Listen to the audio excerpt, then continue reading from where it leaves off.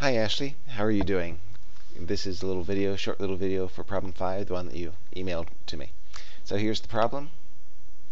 I'm going to go into StatCrunch, and since this is comparing two proportions, I know I'm comparing two proportions by the way the problem is set up.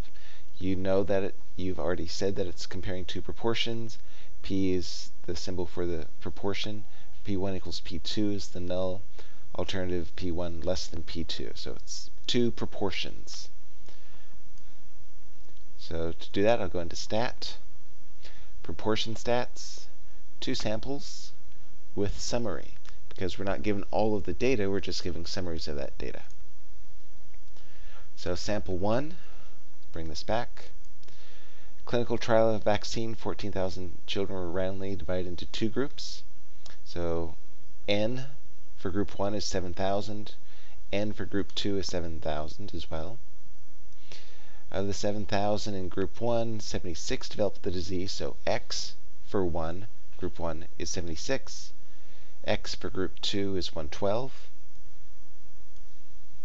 Number of successes for group 1 is 76. Number of observations, 7,000. For sample 2 is 112 who developed the disease out of those 7,000.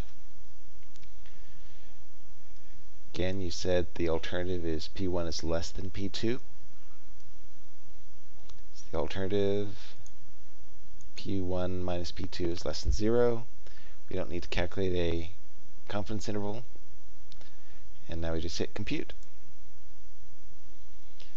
Difference, P1 minus P2, 76 successes in group 1 out of 7,000. 112 successes in group 2 out of 7,000. Sample difference, standard error. There's your Z statistic, negative 2.6433782,